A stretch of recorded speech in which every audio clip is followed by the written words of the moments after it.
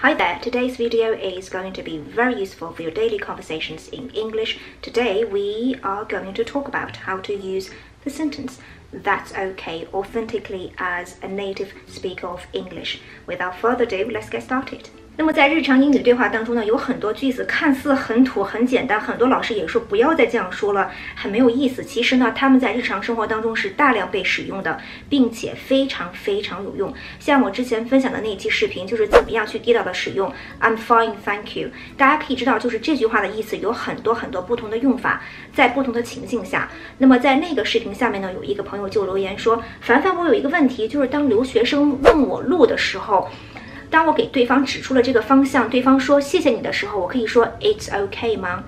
那么这个问题呢问得特别好，就是曾几何时，不知道什么时候，作为我们中国学生就学了这么一个表达方式，就是当这个老外跟你说 Thank you， 我们会条件反射的说一句 It's okay。That's okay。其实呢，机械的翻译成汉语就是没事儿。那么也就是在我们汉语当中有一个说话习惯，就是别人说谢谢，我们就说没事儿。所以没事儿可以表达是一个没关系、不客气的意思。但是在英文表达当中，如果对方跟你说 Thank you， 你如果说一个 That's okay， 就会显得非常不地道。给大家举一个非常真实的例子，来自外国人神秘人，他之前在台湾教过2年的英语，所以他在英语教学方面也是非常有经验的。有一次神秘人呢跟他的台湾朋友一起玩，那么这个台湾朋友就说 Do you want a Coke？ 然后神秘人说 Nah, that's okay。结果这个时候对方还是把这个可乐端过来了，然后神秘人就迷糊了，说我不是说不要了吗？结果对方说 But you said that's okay， 你说的是 that's okay， 没事儿，可以，我就端过来了。所以呢，这个就是一个 that's okay， 一个地道的用法，但是被我们说汉语的人误解的这么一个经典的场景。那么在这个场景下，如果对方给你提供一个帮助，一些食物、一些吃的时候，如果老外说 Nah, that's okay， 其实呢 he or she is declining the offer。 我再举个例子，Do you need a ride home? No, that's okay。 所以这个时候呢，如果对方说 That's okay， 其实就是在拒绝你的这个 offer， 你的这个帮助。那下面呢，我们来看这个例子。Blowing my nose and trying to get over this gift. And I moved over to the side a little bit, and my friend looked at me and she said, I need to go to the restroom, do you? I said, no, that's okay, you go on. 那么为了更好的体会这个 That's okay 在英语对话当中一些地道的使用，我们听一听神秘人下面的讲解。English is a kind of a tonal language, not technically the way Chinese is.But in English, sometimes tone can change the whole meaning of a sentence, if not a word. So, for example, if someone bumps into you and says, "Oh, excuse me," you say, "Oh, that's okay," like, no problem.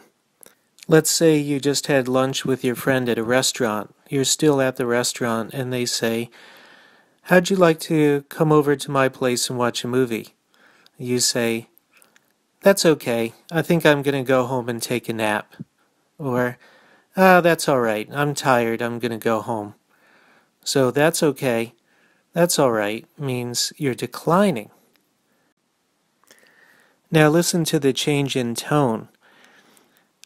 If somebody says, "I just want you to know the meal tonight is a special holiday meal, $50 per person," and you go,"That's okay."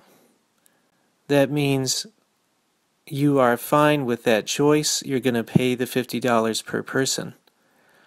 But if you say, "Oh, that's okay, we'll go someplace else," and you get up and leave, that's the saying no by saying that's okay. It can be a little confusing even for native speakers.那么刚才神秘的讲解，不知道是否更好的帮助大家理解了这个 That's okay 在日常对话当中的地道使用。也就是说，这个句子非常需要取决于这个 intonation 这个语调。